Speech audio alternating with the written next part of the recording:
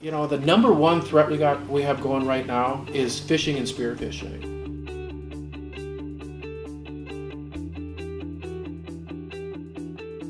Doing social reconnaissance, trying to figure out who does wire transfers at a bank or who does payroll at a large company through social media, and figuring that out and then launching a very specific attack to that person. It's really defeating the person on the other end of the phone or the other end of the line, somehow tricking them. So it's not that they shouldn't be using technology, it's just how do you become informed, and then how do you layer in people, process, and technology controls to keep your business safe. You know, we all know that ransomware is the hot thing right now.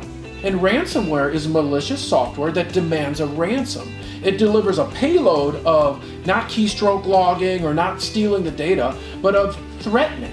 Here's some statistics for you. 38% of folks pay the ransom. 38% of you pay the ransom. So the business model behind ransomware is really compelling.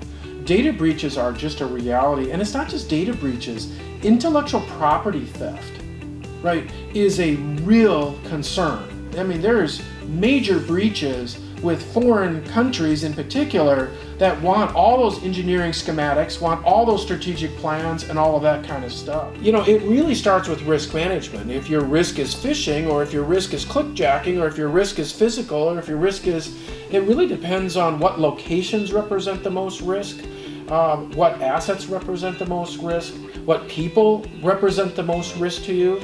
Really, security, cybersecurity is really a risk management process. Right. What do we need to do on the technology side, maybe to audit that, to make sure that the risk assessment is proper there?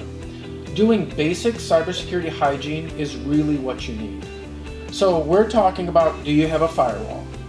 Do you have antivirus? Are your systems patched? Are you running effective backups? Having the right incident response capability. If this happens, what are we going to do? Are we going to unplug things? Are we going to pay it?